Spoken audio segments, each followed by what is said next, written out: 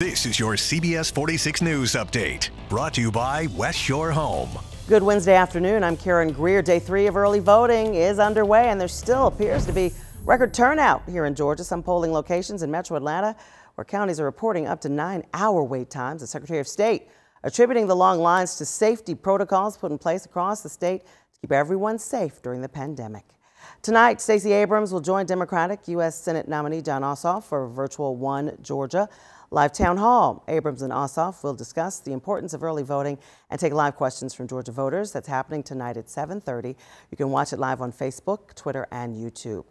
A crime alert after a man shot outside a home in southeast Atlanta. Right now, police are looking for evidence where it happened on Lakewood Avenue near McDonough Boulevard.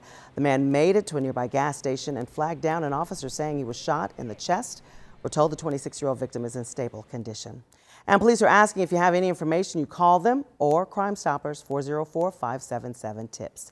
Your Atlanta Braves 2 games away from going to the World Series, but first they need to beat those Dodgers. Game 3 tonight. Can they sweep in Texas? We'll let you know about all the excitement as we'll be live from Truist Park starting at 4.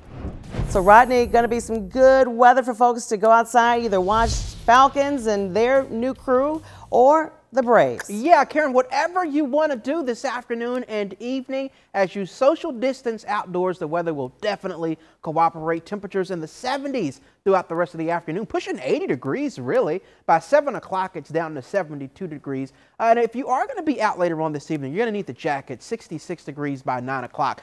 This really nice weather will continue for the next several days. I do want to point out more clouds on Thursday. A shower is possible east of metro Atlanta on Thursday.